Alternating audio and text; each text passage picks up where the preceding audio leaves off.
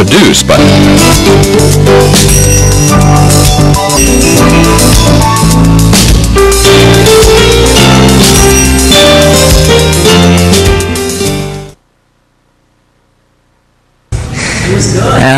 Yeah, it was a great talk, up until the point where I got bumped. Who was here at 1 o'clock to see my talk then? And you came back. I love each and every one of you. We love you too, man! You know, I actually live with this guy, so that scares me a lot. All right. It's good to see that half the audience is actually friends of mine. That's cool. It makes me feel special. Okay, this is a lockpick demo here. I'd like to first apologize publicly to my cohorts here, because on the schedule it says, more lockpicking, virus. It doesn't mention Gurney, Steve, or Hobbit. I am so sorry, guys. Bitch. Make it up to whatever. No, I honestly, my portion of the talks about the handcuffs and hiding picks and all that stuff, these guys are the ones who are going really into the depth of the locks themselves. Every single one of these guys is just incredibly talented. So next year, when we do this talks, I guarantee their names will be on the list. That's where you applaud. Okay. I can't stand being up there. I'm going to jump down. You don't see that. Oh. I aimed for the cup and I hit it. All right. Okay. Just out of curiosity, does anyone actually in the audience have any handcuffs? Raise your hand. With you. With you. Mom, put your hand down, okay? All right. All right. I was going to see if I could display. Yeah, it's kind of funny. I was at H2K up in New York. Anybody else went to H2K in New York? Rock, and that was a lot of fun. I did a virus talk up there. I'm going to be doing the virus talk tomorrow here, 1 o'clock, hoping that I don't get bumped. I would really like you guys to show up for the virus talk. We're going to be introducing some really new information that should probably scare the hell out of some of you. Yeah, cool stuff. It is a bad thing, actually. It's a very, very bad thing. All right, so no one here has handcuffs. What type of a hacker convention is this? What's wrong with you people? How quickly? Oh wait, those are Karen's. Karen's won't work. They're not police regulation. Sorry. Never mind. I don't know.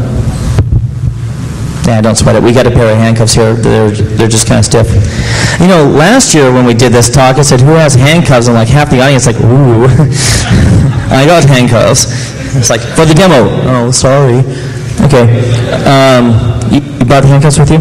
Yeah, good. Use the mic, yo. I'm the warm-up, by the way, for the actual show. So, you know, I'll be performing twice in Vegas this weekend. Thank you very much. Hey, it's true, too. Rock.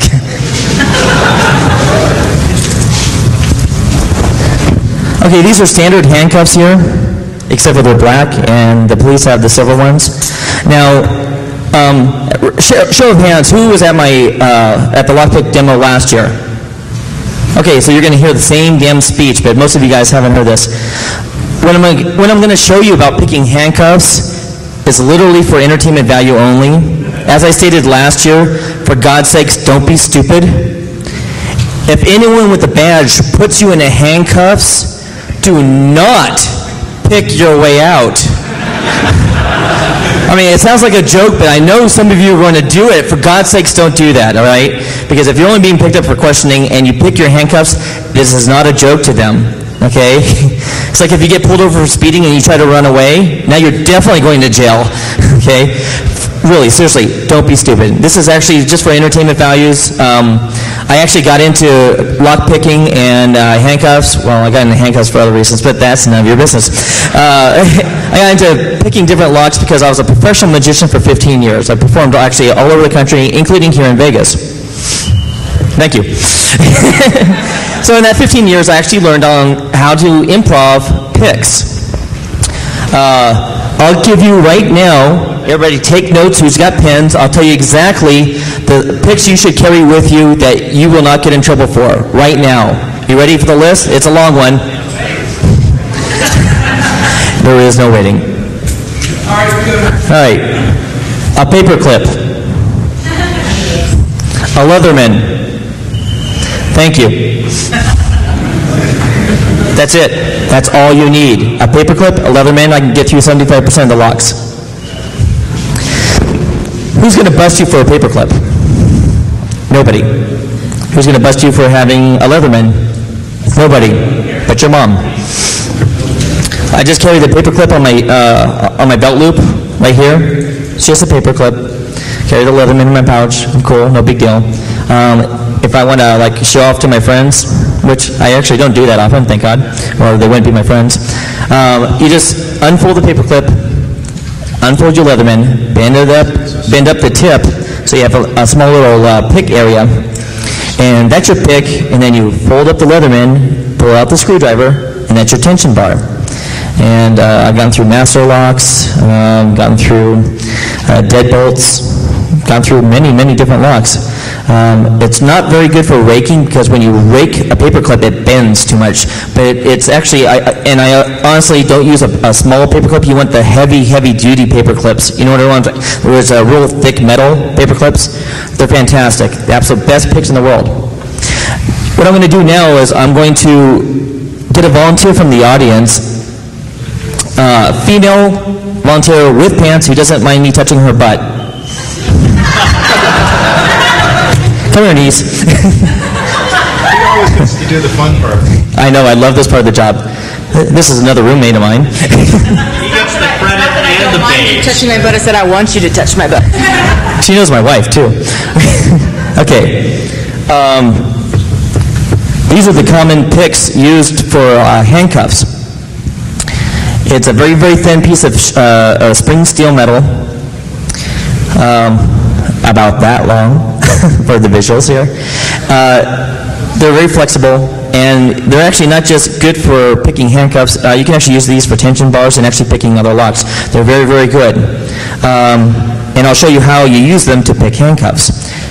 Now, be warned, all right, where do I get a piece of metal this small and this thin? Well, I'm glad you asked. If you ever see a street sweeper going down the street, follow it. These are the bristles. These are the bristles of the street sweepers. They snap off all the time. You walk about 3 or 4 blocks, you can usually pick up about 6 or 7 bristles. That's all you need. Now for the handcuffs, these actually aren't filed down. These are just snapped off. Literally, these are like I call raw picks. This one's actually been bent into a tension wrench. What you'll do with these is, if you find them not fitting into the handcuffs very well, when I show you how they actually work, you can file down the edges about halfway, file half of it down just a little bit, like on a grinding stone, to make it a little bit thinner. And the width for these are absolutely perfect. Who can tell me the absolute best pick for a pair of handcuffs, aside from these? Anybody? A key. When I was doing magic shows, I could hide about 500 picks on my body, and you'd be lucky if you found about 4 or 5 of them. Now for the demonstration on where you hide the picks. Niece, can you stand up on the stage, hon? This is Niece's butt.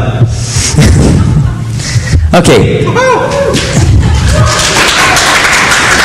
Can you please show it to the people this way?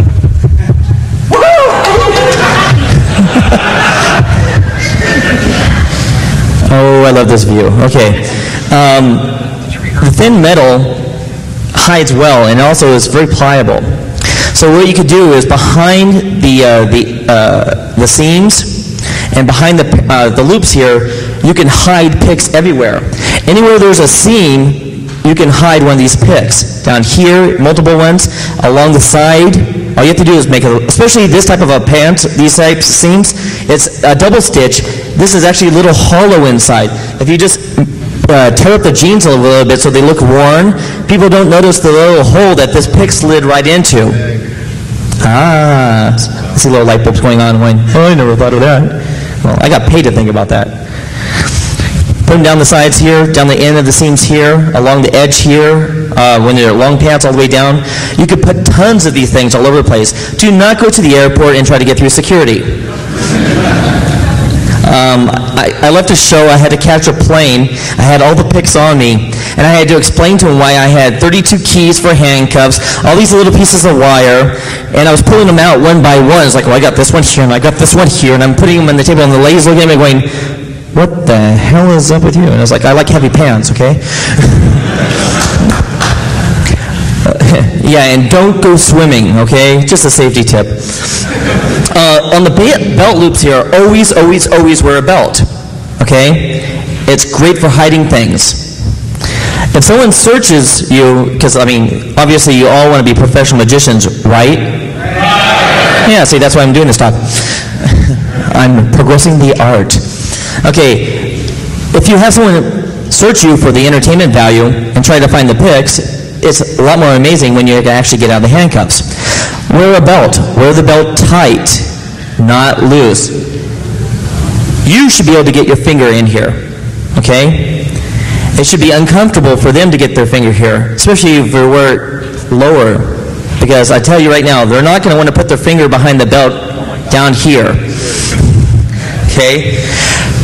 What I used to do on my pants, and she doesn't have as many loops as like I have on mine. I have got like a whole bunch. I would actually sew a key behind every single belt loop all around me. And sometimes I would sew on extra loops.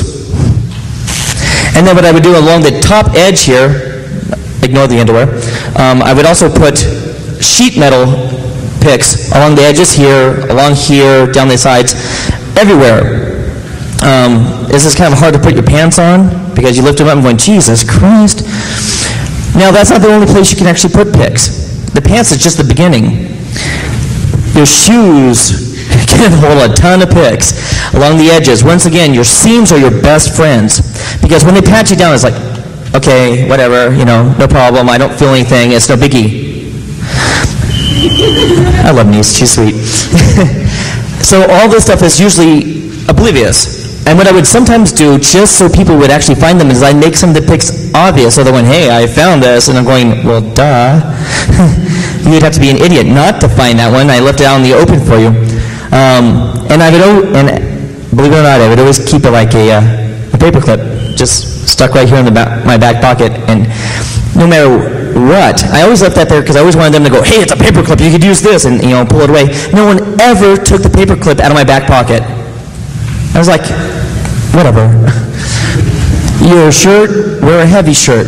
Sweatshirts are really great for hiding pics in. Make little pockets, be a ninja, pocket boy. And the coolest thing that I heard of that just came out, or might have been out, who here has a pierced tongue? Raise your hand. Nobody has a pierced tongue at a hacker convention? Okay, one girl. And Niece. Okay, and I know that too, duh. Not like you think. A friend of mine, B-String, was telling me on the phone, he goes, oh, dude, you got to check this out. Well, he has his tongue piercing. He's got a barbell. Show my ass still? No, you don't have to show your ass anymore. Thank you. Hand for Niece.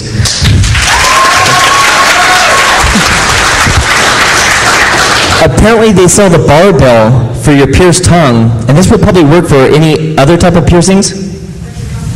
Oh, it's a custom piece? Okay. It's a custom piece for the tongue. And what it is it's your little barbell, and if you get your hands up there, you can unscrew the top, and it's a handcuff key. And I'm going, get my tongue pierced? No, I got other places to hide it. But if you have your tongue pierced, that's like perfect. Who's going to say, let me see that barbell? You're going, these pics can be hidden anywhere. You got a hat, more places to hide the pics. All right, on to the explanation on how pics are worked. One other thing to Grab a microphone, man. God, we got 3 microphones. Let me have yours. So one other thing that occurred to us before this is that something that I've done from time to time to show where you can hide pics and how much fun you can have with it is you have lots and lots of very natural places to hide pics. For instance, there we go. hidden within the beard. Doesn't work on me. Yeah, you can also tuck them into the hair. You can, if you're wearing hairpins or various things of that sort. I have designed in the past lockpicks that are earrings. Very, very stylish. Basically, you want to make it into anything that people aren't looking for. Very true. Glasses, when I was very young, I used to get out of handcuffs using my night brace. All sorts of things. Basically, you're just hiding a piece of metal. There's two different types of handcuffs. This is more the police regulation handcuffs here, which are a piece of chain separated by little ball swivels. And it's a ratchet style handcuff, okay? You can buy handcuffs anywhere, people. Just make sure it's a ratchet style handcuff and not the one with the little circle pin thing there, because you're not going to really learn how to pick with those. They're not the police regulation ones. You want to play with these. Also, the keyhole is designed with a piece of metal in the center, so it's very difficult to get a piece of metal inside there to actually pick it physically. So it was actually pretty well thought out until someone did, hey, look, I have a street sweeper, and hey, there's a piece of metal, and hey, let's try this. The way this works is it has a ratchet that comes down and grabs the teeth, which keeps you from opening it. All right, that's point one. Neon, can I borrow you for a second? I need you to hold the microphone down. Here, Rain, Neon Rain. She's going to sing for us. Okay. Hold the mic up. Okay, thank you. The way these work is the inside of this has a series of 4 ratchets shaped like this. And what these do is they come down and they press down. This whole section is on a spring, and then they bounce up and catch the teeth. Very simplistic thing. The problem here is this is a spring. Now, these wonderful pieces of metal fit perfectly down here to where the springs are. They're also thin enough that they can get between this and the handcuff and actually press the spring down. And then, boom, this pops open. Now you're going, well, why isn't he demoing this? Because these are not police regulation handcuffs, and we didn't grind these. So these don't fit very well in here. It makes it very, very difficult. I don't understand it. You can buy aftermarket handcuffs that are quote-unquote police regulation type handcuffs, and you actually have to modify these to pick those. But if you actually have real police handcuffs, you don't, which I don't understand. Because regular police regulation handcuffs, these work perfectly without any modifications. But when you buy them, at the alternate toy shop, sometimes you have to file them down. Sometimes you don't. Sometimes you do. Also, most handcuffs aren't very well oiled when you buy them. You have to oil them and lubricate them, make sure the springs done well. And police are always very notorious for keeping them very well lubricated. The handcuffs. Okay. Now, the cool thing with these type of handcuffs is when you're in the handcuffs, you can twist your wrist to be able to move around, to slide the bar down and open up the handcuffs. Great. Well, someone invented these.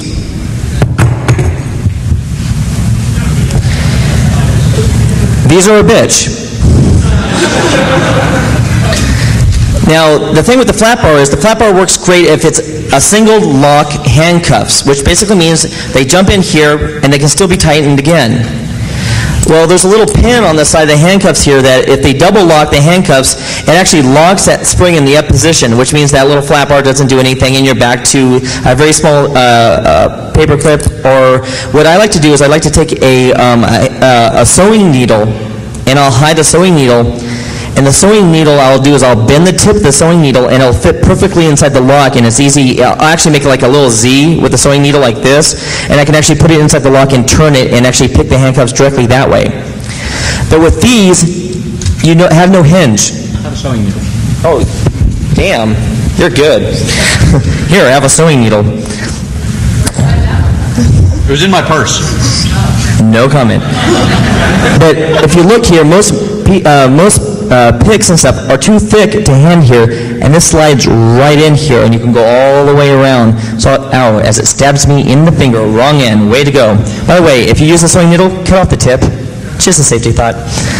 But it fits perfectly in here, so it's a lot easier to actually swing around and actually pick. Sewing needles are great.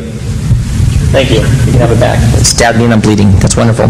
Now, I actually got locked up in one of these before, and I was doing an escape, an underwater escape, which I will never, ever do again.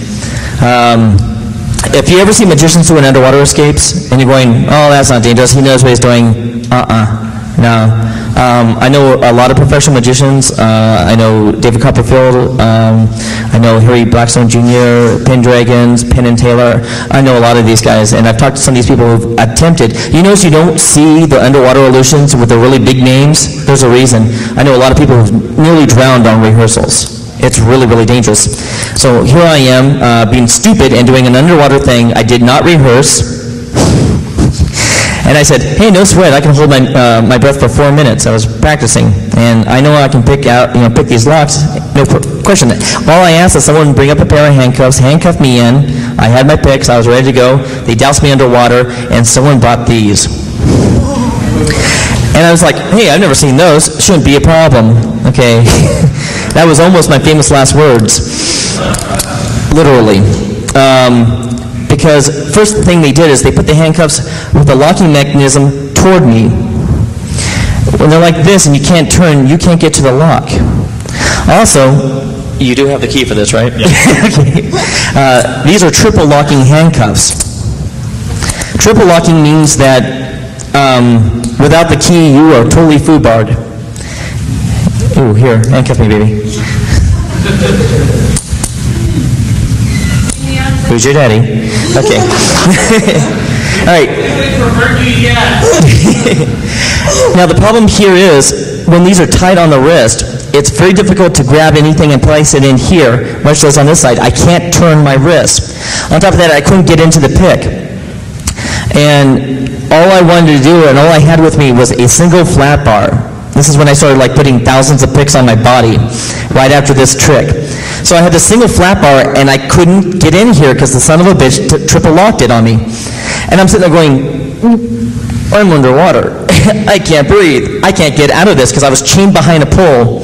I was smart enough to sit there and actually work out a signal with our stagehands that if I give the signal, get me the hell out of the water, it means I'm dying.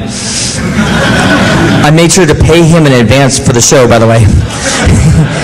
A really nice bonus side. So I'm sitting there hitting the signal, and he's talking to some chick.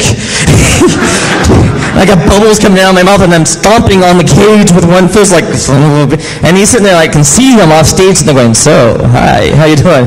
You want to be a magician's assistant? I'm not really a magician, but he is, and I can get you in. And he finally turns around, and the stage comes up, and I'm going, sorry, I can't do it. And that was probably the most embarrassing time of my life. These are really, really hard to pick. Even with the lock on the other side, they're very difficult to pick, even with the needle. They're hard. So, if your girlfriend or boyfriend, or both, puts you into these, and they go out for a sandwich, take a nap. You're going to be there for a while. Get me out.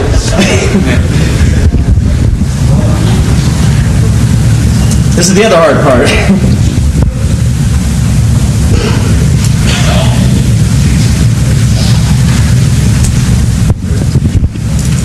Thank you, dear.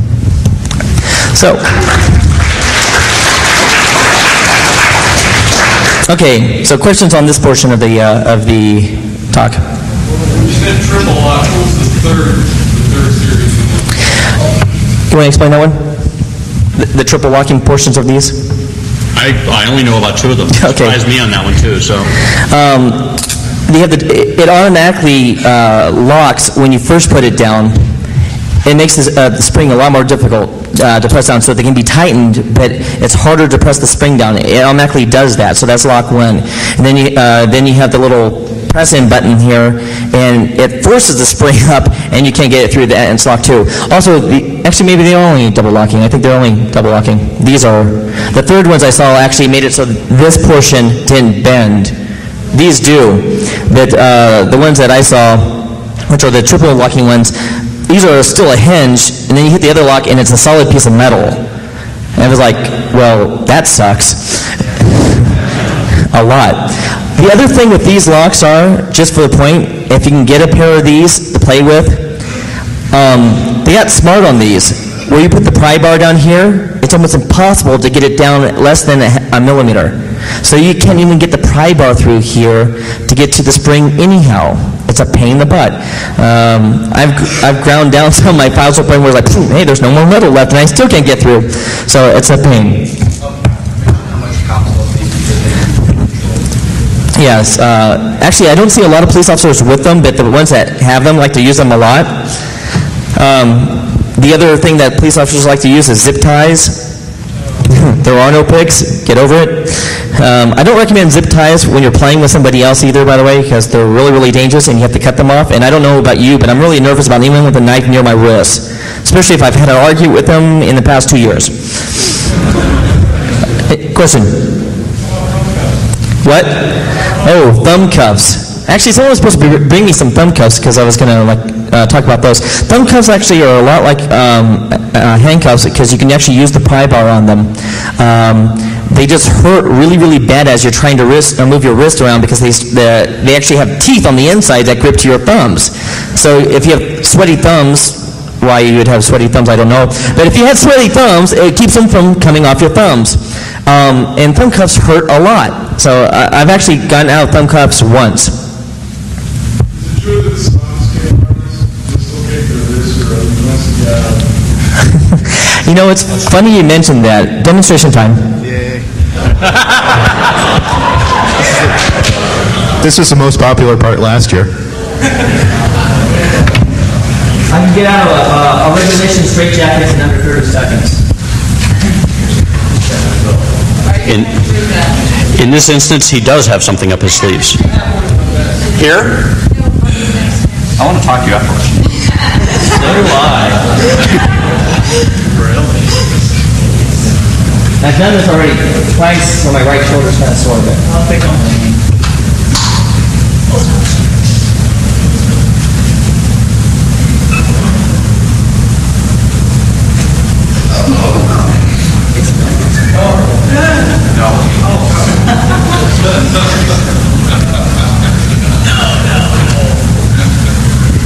Don't try this at home.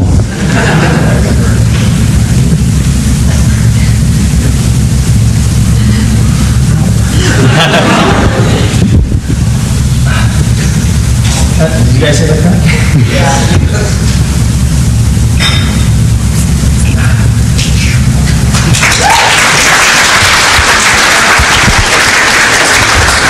Actually, you're not really born able to do that.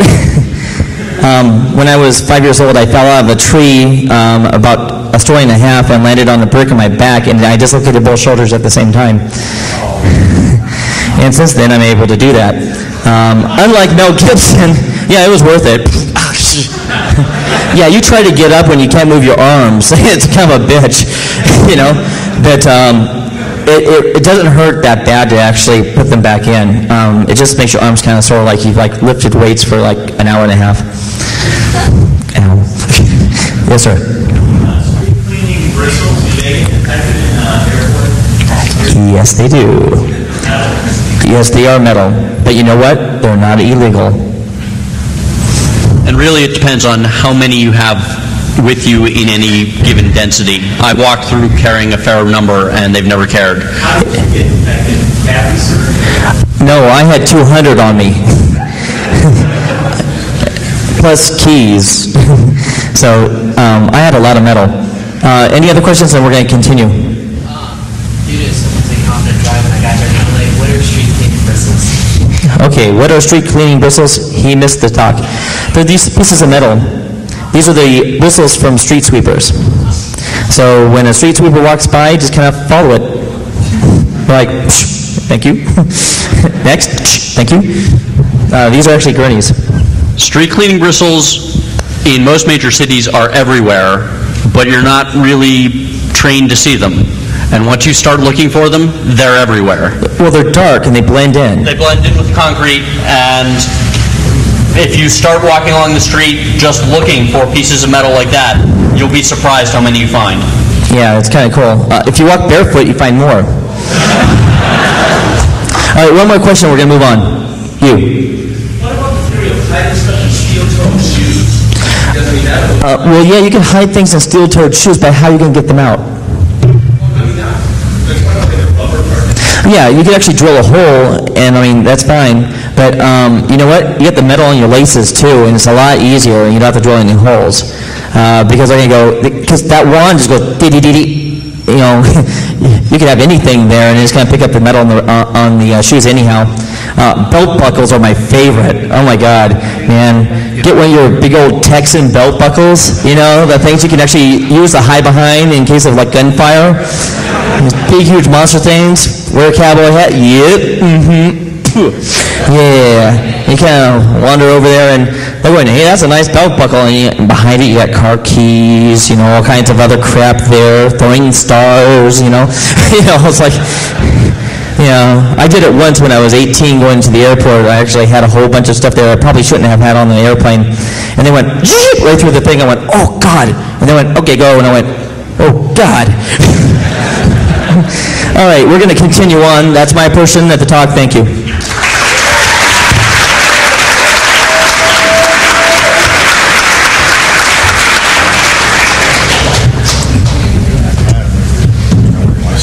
But I still get to sit up here. Do you want to start with that stuff, or do you want to It's go up to right you. This will be up in a moment. Okay.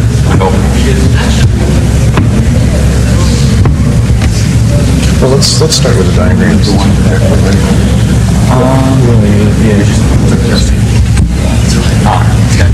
Actually, we'd love more power if they had more. The juice would be good. Yeah, like an outlet strip. We've only got one thing. Yeah, I actually dislocated my arms and I didn't have to volunteer. That was cool.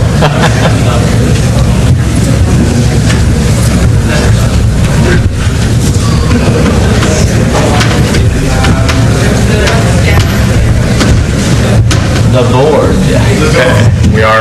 We are those of Ford. Okay, I guess we're going to go into talking about general lockpicking of pin tumbler type locks, and we got this. You get the stuff up there. Probably would be nice to have pictures of picks up there. Anyways, we'll go over some of the. Okay. What a lock is composed of: a typical pin tumbler type lock.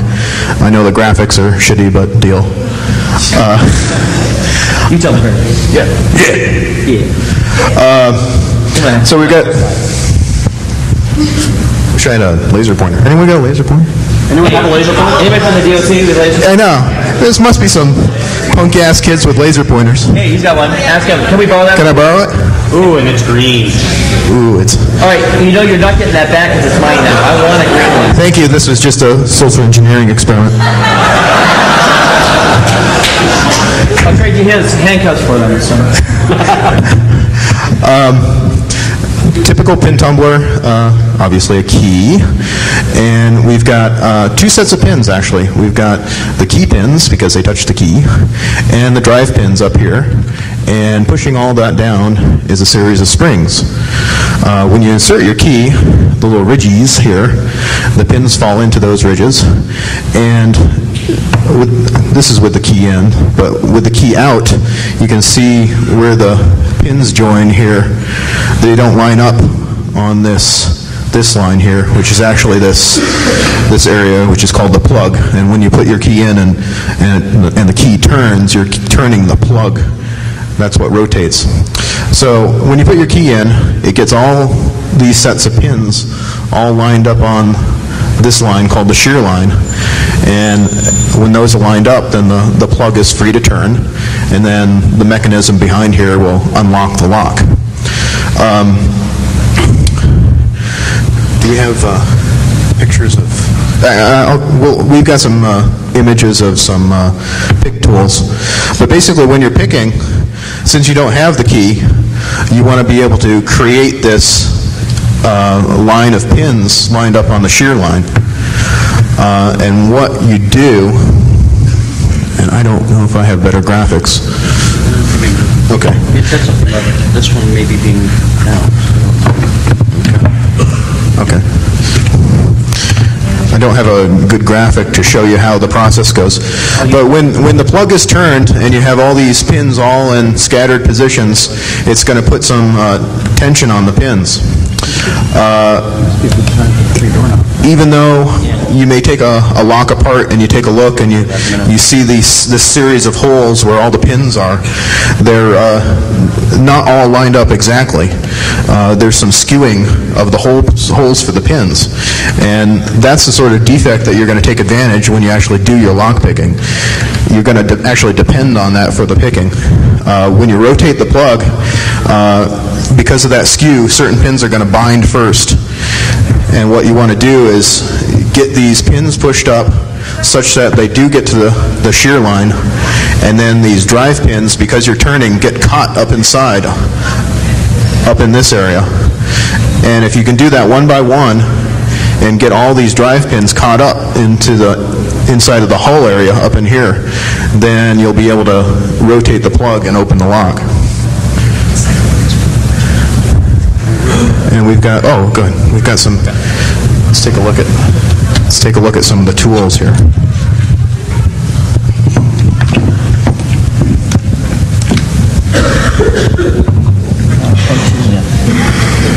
Good. Yeah. So here's some of your basic tools. A lot of times you can pick a lock with a method called scrubbing or raking. And I often use a snake-shaped tool, which is this one. And in that, when you're doing scrubbing and raking, you're putting a light tension on the plug and scrubbing the pins back and forth with your rake tool. And that activity, if you're doing it active enough, will get all or very many of the pins stuck, and you can open the lock. On some better locks that have better tolerances on them, you may have to go in and pick the lock pin by pin. And in that case, you'd use like a half diamond shaped tool or a hook shaped tool. And you'd actually go in, put some tension on the plug, and feel for the pins, and then push them up one by one until you can get it open. Down here is your torsion wrench, which goes into the keyway, and that's what you're using to, oops. That's what you're using to put tension on the plug. You have a screensaver? Okay. So that's kind of an outline of the mechanics. And Steve, why don't you go ahead and elaborate? Yep. I'm not really clear as far as tension in what manner. He's about to explain that. Yeah. That's kind of, understand we need to. Okay, well, the standard way that many of us have used to describe picking locks is that of a door with 3 doorknobs, or 4 doorknobs, or some number of doorknobs more than you have hands. The way I usually describe it is you're standing naked in front of a door. The door can open towards you or away from you. If it opens towards you, you are allowed to touch 1 knob at a time. Or, no, 2 knobs at a time, sorry. If it opens away from you, you are allowed to touch 1 knob at a time. How do you open the door? Now, this will be your standard door where you turn the knob, it retracts the bolt, and the screensaver goes off. You'll turn the knob and retract the bolt. If you let go of the knob, the bolt extends again. So the question is, how do you open the door? Do we have any guesses? Over here. Push the door to try and get it so the bolt doesn't line up with the hole in the door. Exactly. And then you do what? And then you open each one, push it so it won't line up, continue the pressure on the door, and just go on turning. Correct. Did everyone hear that? Okay. Get the guy with the hair out. Yeah. Come on up here. Okay. What he described is that you push on the door and you try each knob and you see which one retracts but doesn't actually, when you're pushing it, re-extend fully. And then when you've done that, you go to the next knob and try the same thing. And basically by iterating through all of the knobs, you're playing on the inefficiencies between the bolt matching up to the hole. With the plug, yes. So you'll be rotating the plug, and you're going to be searching for the first pin that is binding as you're applying pressure and rotating. Do you have any... Actually, if we could go back to the picture of the plug over here. Sadly, we only have one projector. What you're by applying tension. No, you're feeling it. Shouldn't have touched. This will take a moment. This is a very slow laptop. You went one word at a time, didn't you?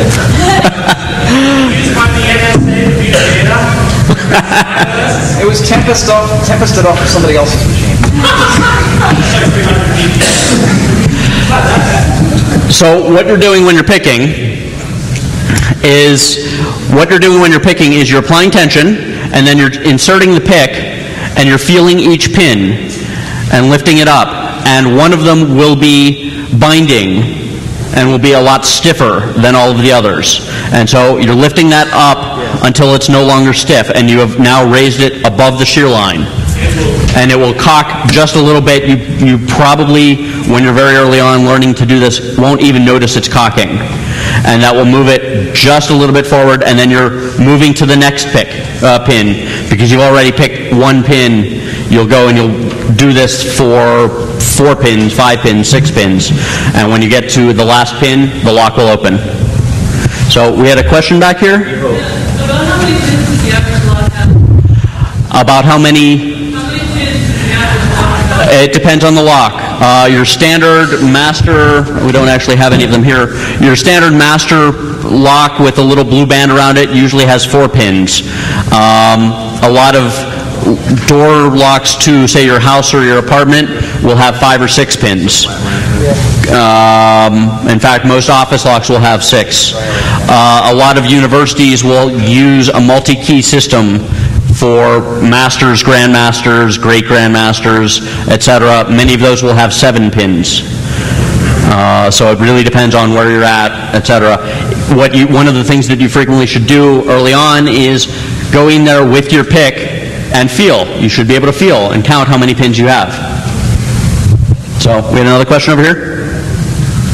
Is the hardest part of picking the lock and figuring out which pin is going to bind first? I can't assume it's always going to be the one up front.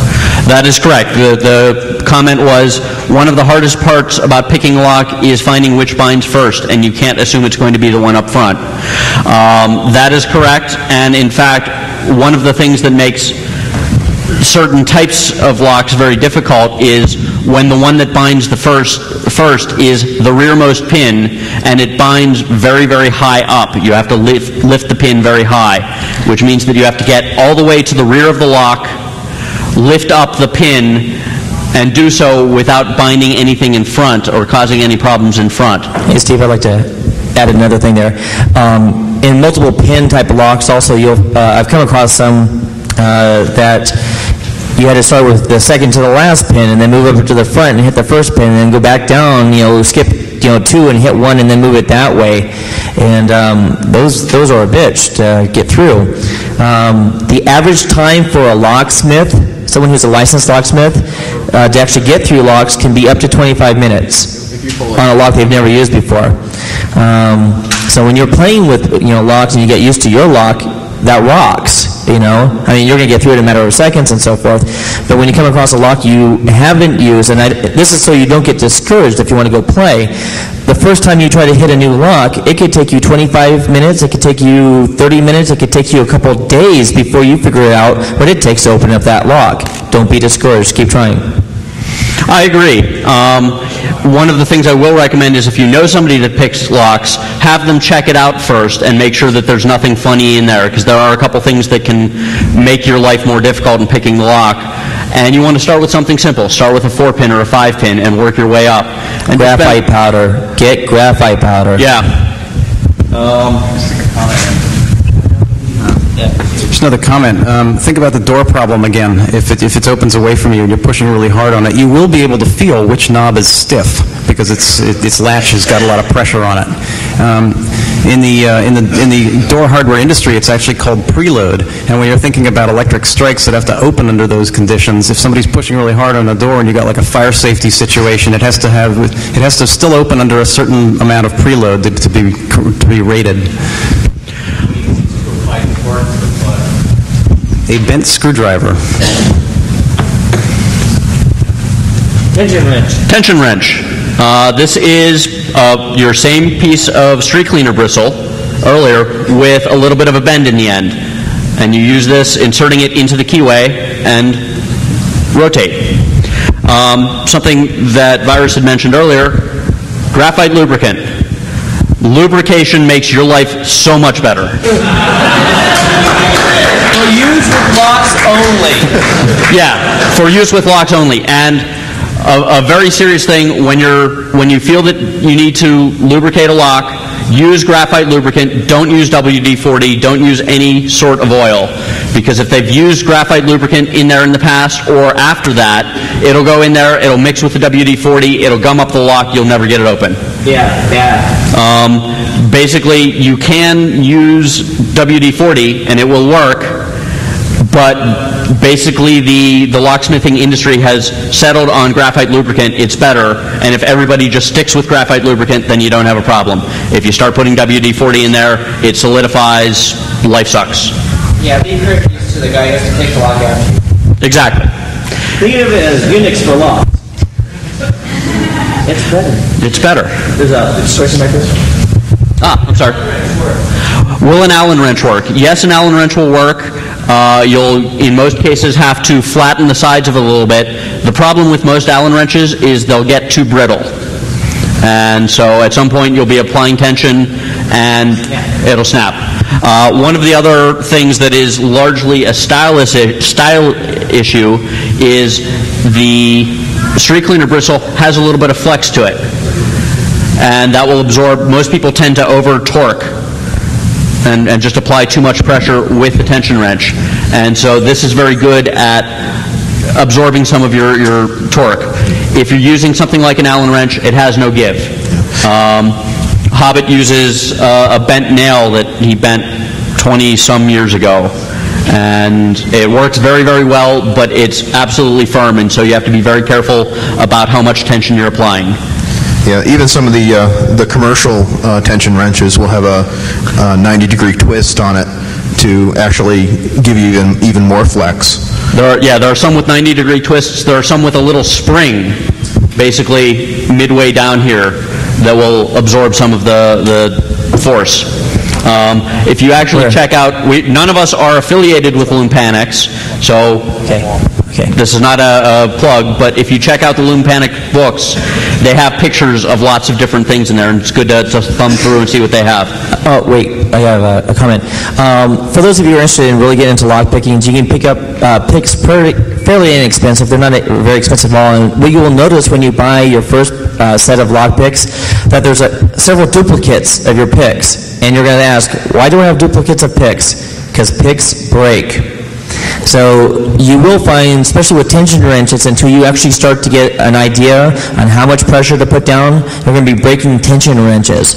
Buy yourself a cheap set, learn on that, then buy them. I've seen prices on full lock sets that have like 60 pieces, up to $800 for the set, and then some. So start small, get a cheap set, and get used to replacing the tension wrenches. There was a question way back there with the guy in the black shirt. I know what you're saying from the beginner's perspective. They're like a random lock that has more intolerance than others that might be better. Quick set is great. There's actually an interesting aspect to that question. The question was, for the beginner, is there a particular lock that has a set of tolerances that are useful for the beginner, making it a little bit easier? Quickset is very, very good in that realm, in that they're pretty generic, they're nothing fancy, they're not real high-quality machining, and usually they're pretty easy to get through.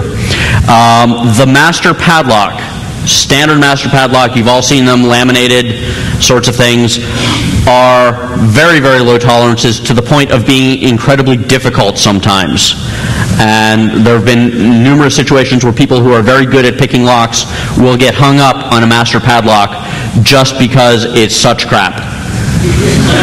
You know, you're picking it, expecting to feel certain things, and you're feeling them not because they're there, but because it's just not put together terribly well. What about the type of locks that you find on a hefty machine or elevator or a kryptonite lock that like a round piece? All right, I've got the answer for that. Okay, they have what they call set keys for the round barrel locks. They're actually called barrel locks. And what this key is you place it in there and you apply pressure. And what they do is the pins on these special keys, right, for picking these, are very stiff, and it pushes them back. You actually have to add a lot of pressure, right? And then you pull it out, and now you have a perfect key for that specific machine or whatever type of tumbler you're trying to open up. And it'll stay that way. And then you can actually reset it to use it later. Now, here's the drawback. If you need to use it on several machines, it's going to take you a while. Drawback number 2, they're about $300 to $400 each. No. The last time I saw them, they're about $300, $400 a piece. I haven't seen them any cheaper. If you know where I can get them for like $50, I'm so there. We'll talk later. Okay. You can find them for about $50. One of the problems is that there are several different styles: left offset, right offset. I think there are 2 separate diameters, if I recall. The one that I saw will fit them all. Okay. $400, and it was really nice. I don't okay. want it because I'm not going to pay $400 for it. I've bought in my life 2 of the $50 ones, and they're both about that big and relatively small and will fit in your pocket, and I've lost both of them. So it's kind of a pain in the butt. I was just going to say, because I never would have thought of the expense. You know, if you own a payphone in your house, and you lost a key for it, I mean, the box and border is about that big. Well, okay, in a payphone tends to use a different style of lock called a lever lock. And a washing machine, maybe. Yeah, actually, a lot of the washing machine locks that I see are actually called abloys, which are very big in the UK and Europe and basically everywhere but here, except in those cases. And they're another entirely different style of lock and very difficult to pick. So, just a few more comments on equipment. What we've described is for getting through the standard 4, 5, 6 pin lock. It usually comes down to, we had the diagram up of the 2 or 3 different styles of picks. If you buy a pick kit, a lot of times the pick kits will have, 75 different picks. You only really need 2. You need one that's a hook on the end, and you need one that's a little bit wavy. Some people like to have one that's a diamond point. All of the other ones just really aren't worth it, in my opinion.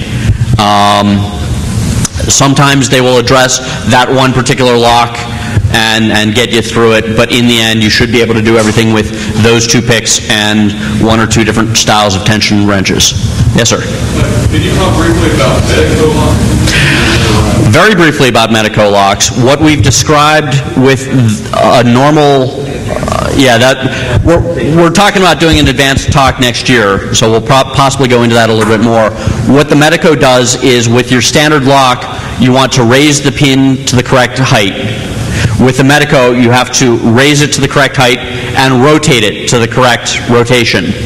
And so actually picking it takes a little more practice and a little more skill, and isn't within the scope of this talk. So we are actually been talking to Hobbit and everybody here about, we're going to put together an advanced lock picking thing, going into the more difficult and the more advanced type locks. And hopefully, depending on all of our time frames, we may actually present that next year at DEF CON.